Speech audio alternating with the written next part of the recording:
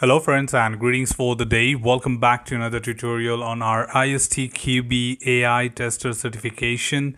We are in chapter 3 talking about machine learning concepts, and we'll be stepping into the next segment of this chapter, which is going to cover both the remaining topics of this chapter, that is 3.4 factors involved in ML algorithm selection, and what's the concept of 3.5 overfitting and underfitting. First of all, to talk about the factors involved in ML algorithm selection, which is the most important thing about how exactly should I go ahead and choose an algorithm for my ML model training and architecture.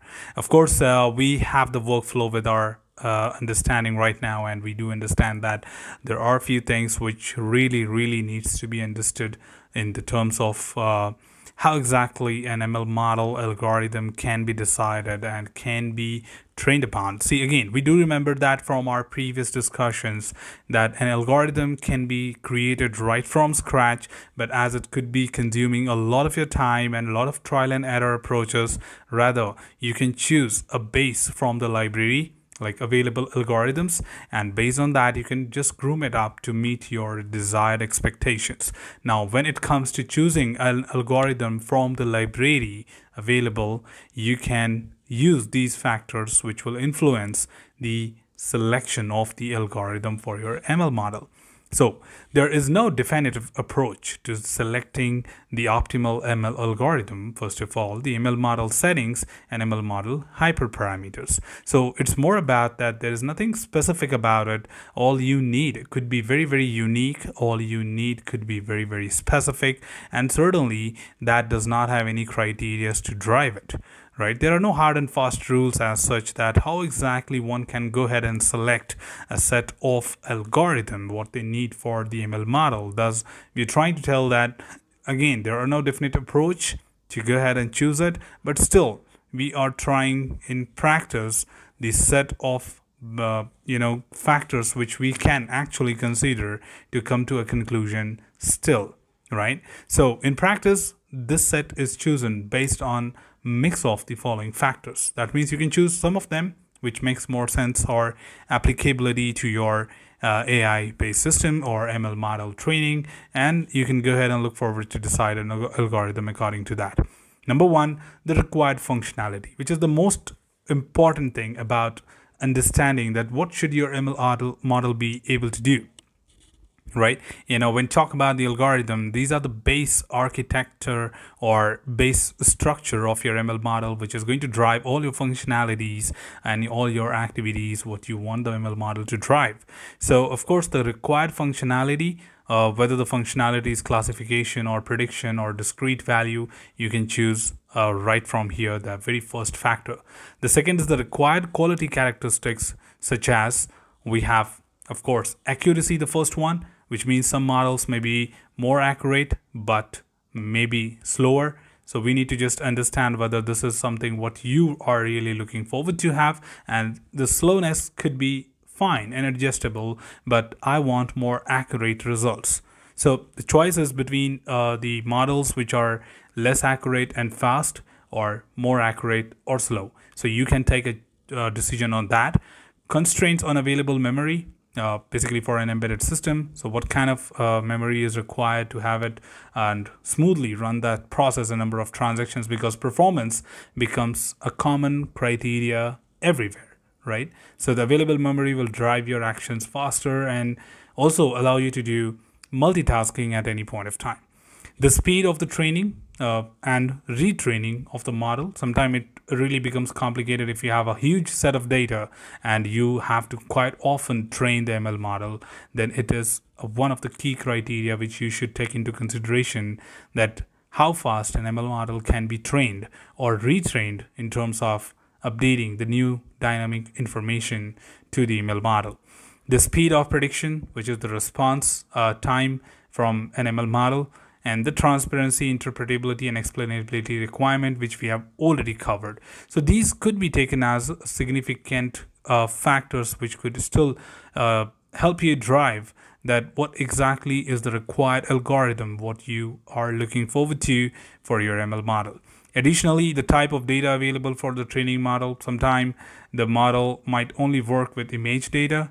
So you need to understand that because of the algorithm, you may not be able to use textual data to train the model. The amount of data available for training and testing the model, like some models might, for example, have a tendency to overfit with a limited amount of data to a greater degree other than other models, of course. So point is, again, what kind of amount of data is available for training and testing. If you talk about huge data, some algorithms may not adopt that, and they may have some limitations on overfitting the exact amount of data, right? So the number of features in the input data expected to be used by the model, which totally means the number of features in the input data. Like you may have different classifications and various classes under each classification. So for example, I'm talking about dogs is one of the classification, and under that I may have several classes, right? I may have Pomeranian, Husky, Bulldog, Rottweiler, and whatnot. Similarly, I can talk about the other classification, that is cat. Now I'm training my model onto multiple classifications, like different set of animals and different breeds under that animal category. So number of features in the input data expected to be used by the model, like such as speed, accuracy, are likely to be directly affected by the number of features. So keeping that into mind will help you drive exactly to what you need. Because sometimes what happens that we may just look forward to accuracy, speed of response, but may ignore or kind of like forget about that how exactly the amount of data and the number of data and the time taken for training does matter, right? So taking all that factor into account would be very, very useful to come to a conclusion that what is the best algorithm for you. Also adding the expected number of classes for clustering, which is, I think we just discussed about the same. We can further take it to the clustering level. Those models may be unsuitable for problems with more than one class. Sometimes the algorithm may not accept it, saying that, you know, I am an algorithm who works only with one particular class and may not talk about dog and cat at the same time. Or even if you try to train the model, it would misclassify the dog and cat breeds, considering that, hey, this is a small dog and this is a big dog, where small dog is actually your cat, right? So the previous experience and trial and error, which are certainly other dynamic approaches which you can go ahead and make use of. Previous experience will guide you with if you have worked on certain other factors before and consider different algorithms, then your experience certainly add values in order to help you what should be the best suited algorithm for your ML model.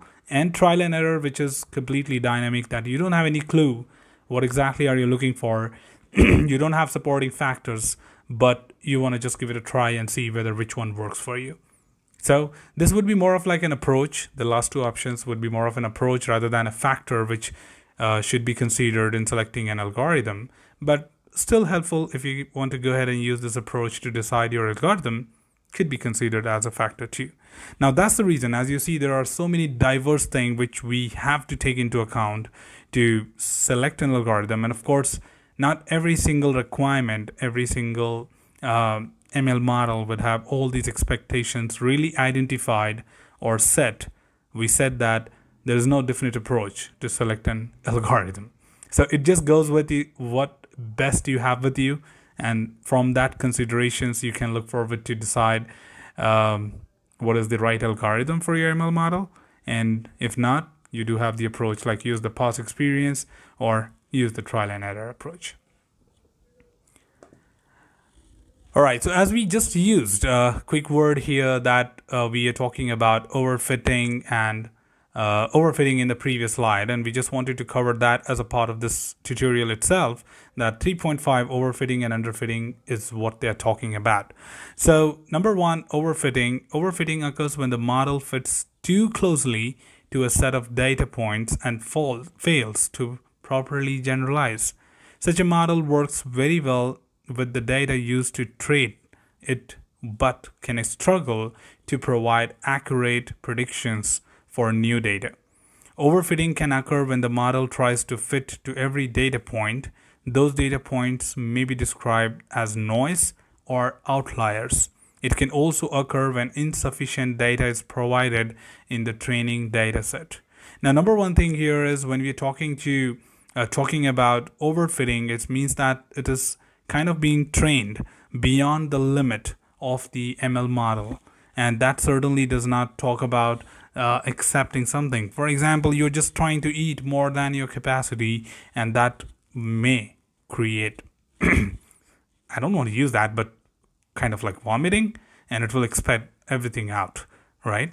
So there's a limit to every certain thing, and we try to overfit sometime, which is like fitting too closely to all the data points, and sometimes it just fails to properly generalize things. So we must not look forward to have overfitting at any point of time, which is giving a very, very diversified set of training data, and the ML model gets confused that how exactly to differentiate between these two items. Rather, your data should be to the point, very unique, in a way that it can be discriminated, it can be differentiated, and the ML model can make precise decisions. So certainly your set of data for the training does matter, and you should not be looking forward to do overfitting on an ML model. At the same time, when you talk about underfitting, which is also something to take into account, is it occurs when the model is not sophisticated enough to accurately fit to the pattern in the training data. Underfitting models tend to be too simplistic and can struggle to provide accurate predictions for both new data and data very similar to training data. One cause of underfitting can be training data set that does not contain features that reflect important relationship between inputs and outputs. It can also occur when the algorithm does not correctly fit the data. So point here made is that when you are providing, as an example, like limited set of training data, and the ML model cannot make precise decisions on that. So in this case, probably I just gave you only few pictures of the dog, and of course the reality is there might be 100 different varieties of dogs, 100 different pictures of dog, and the ML model is only trained with 5 to 10 images of it, right? And thus the ML model has no capability to identify things because the number of images with which the ML model was trained is very, very limited, and it does not really understand what are you talking about when you show them the 11th picture or a 12th picture which is not in the training at all. So sometimes what we say in general term is overfitting, like crowding things and making it very, very close to each other, would be also confusing to ML model. And underfitting, which is like kind of starving an ML model with the training data set, would also be a problem too. So we should never look forward to have overfitting on an ML model, and at the same time we should not be starving them with respect to underfitting. So put together, of course, we should have a moderacy in terms of giving that required information to the ML model, which would be able to reproduce the right outputs with respect to the given inputs. So I hope that makes complete sense and gives you a complete understanding of what exactly these concepts are about.